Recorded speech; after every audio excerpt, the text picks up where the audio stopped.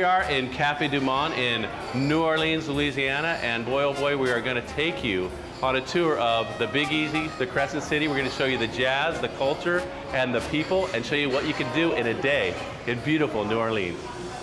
The original Cafe du Monde is open 24 hours a day, 7 days a week, closing only on Christmas Day. So get ready for a serious sugar rush because beignets are deep fried and covered in powdered sugar. Now there's a big long line out there for these beignets, and tell me a little bit about them. Well, they're a square donut with no hole in it. No hole. Fried donut. Yes, sir. Yeah, so basically people come down here, get a beignet, and start their day, right? That's the best way to start their day, yeah. Next stop on our day in New Orleans is the world-famous French Quarter. Known originally as Vieux Carré, French Quarter, or simply the Quarter, is the oldest neighborhood in the city. Established by the French in 1718, the location remains a valuable site for trade due to its strategic position on the Mississippi. The district represents a rich tapestry of international influence, like gumbo. The Quarter is a tasty stew full of surprises and magic, with stunning architecture graced by balconies adorned with intricate ironwork and courtyards filled with lush greenery. The Quarter features New Orleans' most famous landmark, Jackson Square, and draws millions of visitors each year to sample unique ambience that can only be found in New Orleans. Now it's time to experience more of the city's unique attractions. For our day in New Orleans, we've selected the two that are right next to the Steamboat Natchez Wharf, the Aquarium of the Americas and the Audubon Butterfly Garden and Insectarium. The colors of the Caribbean reef come alive with an exciting walk-through tunnel, and visitors can touch a stingray, meet a parakeet, and get up close and personal with gigantic sharks in an immense 400,000-gallon exhibit.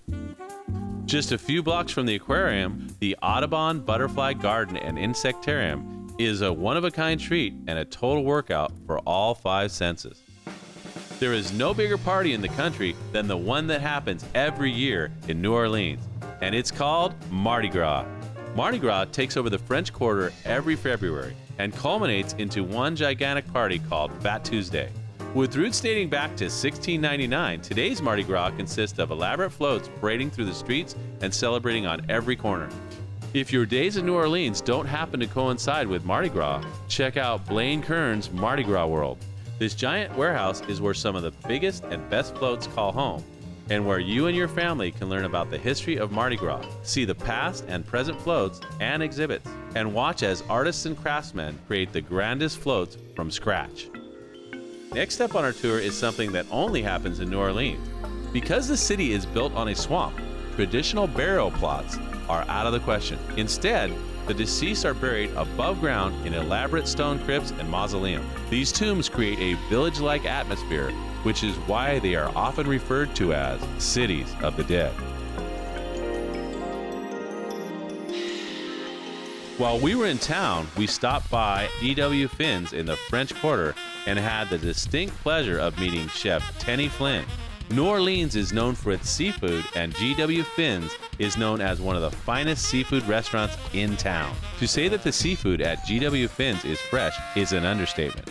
Less than a 3-hour drive from the Gulf Coast, the culinary team at G.W. Finn's takes advantage of the abundant variety of fresh fish native to the area. If you're looking for an amazing dining experience, G.W. Finn's is a mandatory stop on your day in New Orleans. After experiencing a typically excellent New Orleans meal, take a quick walk around the corner to Irvin Mayfield's Jazz Playhouse in the Royal Sonesta Hotel. Known equally for excellent cuisine and music, New Orleans is widely acknowledged as the birthplace of jazz.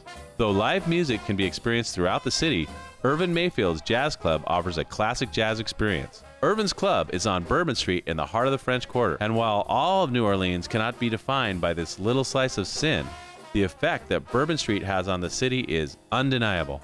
There is a casual irreverence to the place that colors the Crescent City in a boozy neon glow that beckons visitors with sights and sounds that can only be found on this wild little stretch of vintage New Orleans. It's the place where 4-star restaurants go toe-to-toe with noisy bars. Everybody bobs to the rhythm of live jazz, the party never stops, and the music keeps on playing. Well, here we are at the Windsor Court Hotel, ending our day in New Orleans. And boy, the Windsor Court, it's a great place. They've taken great care of us. The hospitality is amazing. The facility itself is incredible.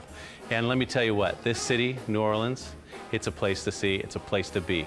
We had some beautiful food, we met some beautiful people, and listened to some incredible music.